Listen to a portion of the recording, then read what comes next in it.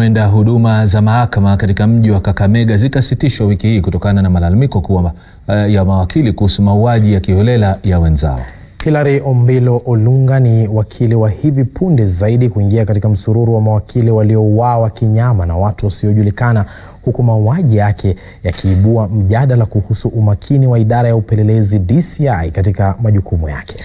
Wakili Obilo alivamiwa tarehe 29 mwezi uliopita alipokuwa akielekea nyumbani kwake katika eneo la Shimalavandu na gari lake kupatikana baadaye katika eneo la Kisumu, huku polisi wakimtia nguvuni mshukiwa mmoja ambaye bado hajafikishwa mahakamani kwa kile wanachosema ni ukosefu wa ushahidi wa kutosha.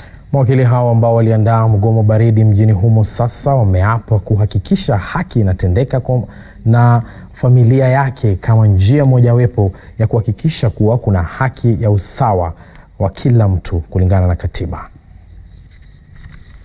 Organized by the chapter tomorrow, and we'll go to the DCI.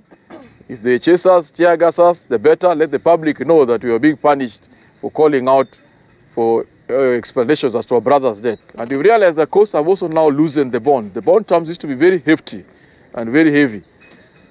But now that they can afford to pay 1 million, 2 million shillings and come out here, they come out here and they continue controlling or necessitating or facilitating some of these atrocities.